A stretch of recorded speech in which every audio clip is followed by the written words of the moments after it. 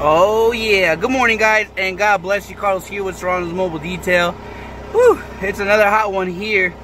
I wanted to show you guys a tool that I just purchased locally from, it's called Cobb's Carpet Supply here in Dallas. And it is a pet hair removal. Of course, there is so many tools out there for pet hair. You know, my most popular, my most used is obviously, if you guys seen the video, is my rubber Rachel Ray spatula, which works amazing. Then of course you have the lily brush. You also have the pumice stones and so forth, you know, many things.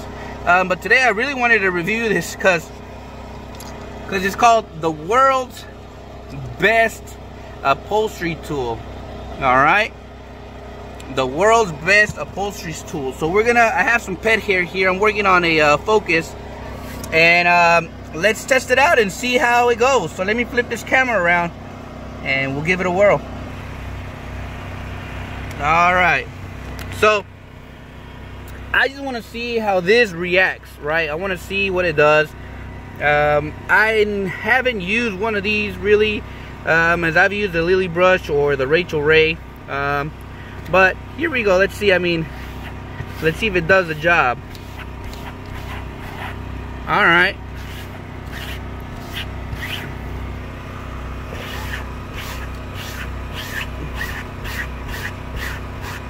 Not bad. Let's see. We got some more heavy hair over here. Let's see.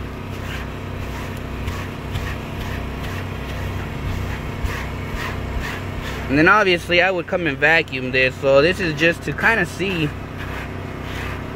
if it works. And I believe it does. Of course, I think any tool that looks like this will do the exact same thing. So